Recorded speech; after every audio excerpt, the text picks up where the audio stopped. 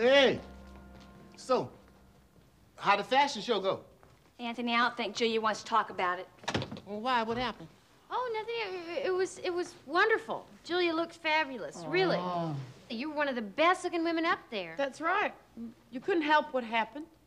Well, what happened? Anthony, didn't you hear? Julia doesn't want to talk about it. Oh, I don't care if Anthony knows. He may as well. Everybody else is going to. Oh, well, in that case, Julia made a huge fool out of herself. How?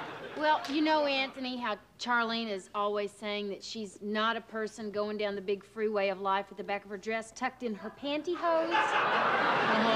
Well, now Julia has gone down the freeway of life with the back of her dress tucked in her pantyhose. You mean down the ramp while she was modeling? You got it. Whoa. And let me tell you, it was stunning.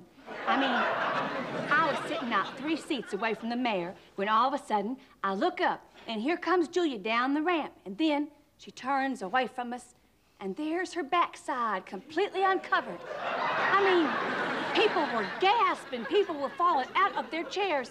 And all the time, Julia just kept turning and smiling and mooned everybody within a 600-mile radius.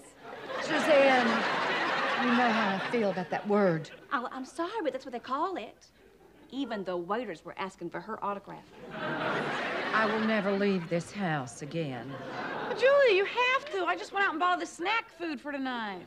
Yeah, and Ted's gonna have Quint, and I'm gonna come. We're gonna have a great time. We're gonna forget all this. What I don't understand is, why didn't somebody tell me? What I don't understand is, where was your underwear?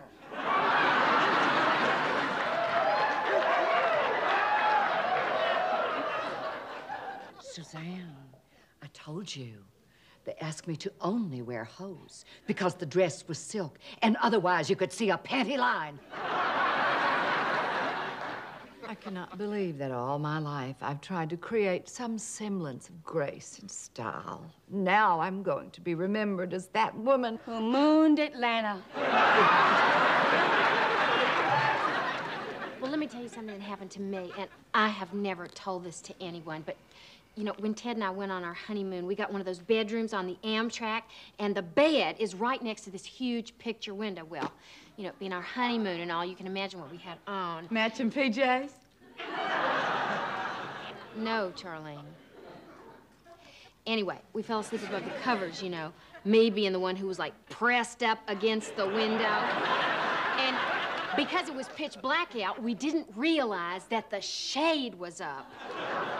Until the train came to a stop at dawn right in the middle of an intersection in downtown Tucumcari, New Mexico,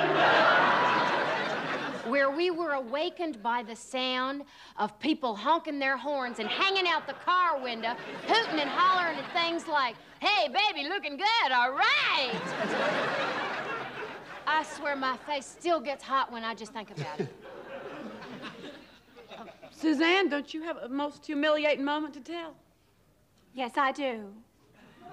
My most humiliating moment was when Julia mooned 1,200 people.